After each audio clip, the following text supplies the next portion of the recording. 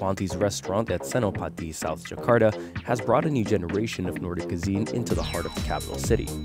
Introducing Poul Andrias Ziska, head chef of KOKS, a one Michelin-star restaurant in the Faroe Islands, Denmark.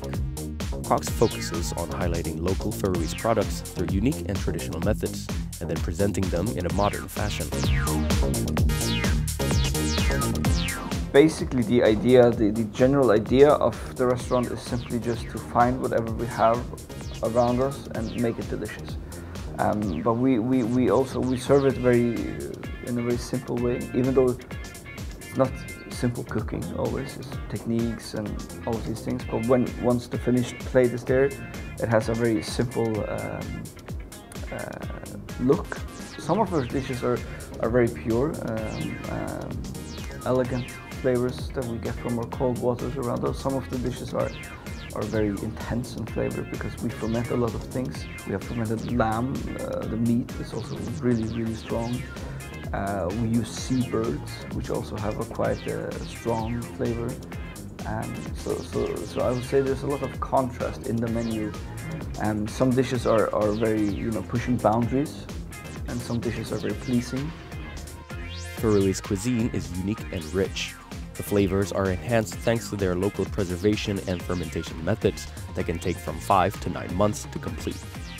Which is simply, we have a fermenting house, and it's like a wooden bar like this, and it has gaps in between them, so the wind can draft through, and it reacts to all the cells and the bacteria and all of this in the air, yeast and everything in the air reacts to the meat and it starts fermenting.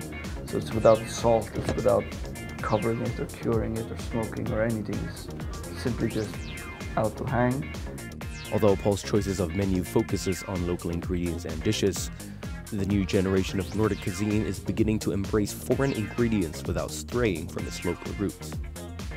People are more open to implementing other things as well. Back when the new Nordic kitchen started, it needed something to label it, because there wasn't anything like it out there. But today, I think people are more, you have the strong identity of the new Nordic.